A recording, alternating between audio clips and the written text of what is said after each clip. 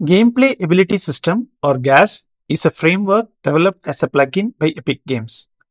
GAS makes game development much more easier and it speeds up the development of RPG type of games with different abilities for the characters. And it also supports multiplayer features with ready to use and easily maintainable approach.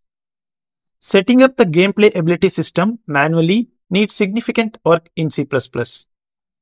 But the Lyra framework is already built on top of the gameplay ability system. This makes it even more easier with a lot more reusable features, making the gameplay development an enjoyable experience.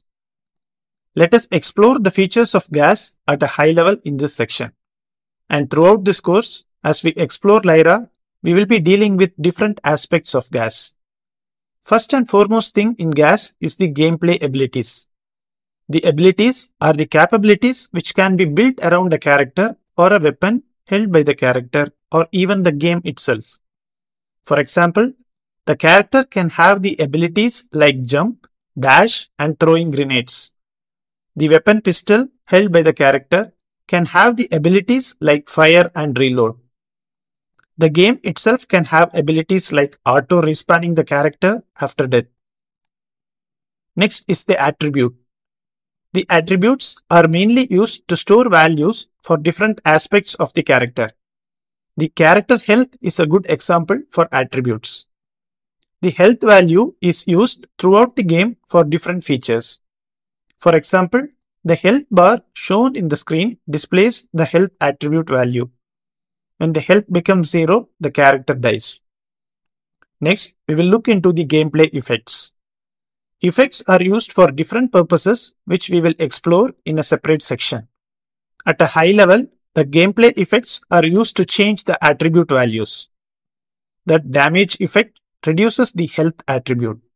The heal effect adds to the health attribute. We also have gameplay cues. Cues are used mainly for visual and sound effects for specific events in the game. For example, detonating a grenade involves a blast sound, smoke and a camera shake. Next, we have gameplay tags.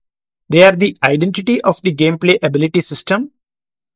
Every GAS feature is identified by a gameplay tag, which is a hierarchical name. For example, gameplay ability hero jump is identified as ability.type.action.jump. Similarly, the gameplay cue for weapon pistol fire is identified as gameplay cue.weapon.pistol.fire. Gameplay tags are used for abilities, events, message, HUD slots, input, cues, and effects. Finally, we have the gameplay messages and events. The gameplay messages are a way for the communication between different components or modules in the gameplay ability system. A good example is the respawn timer shown on screen when the character dies and then respawned. The respawn widget displayed on screen receives the gameplay message with the duration data from the gameplay ability auto respawn.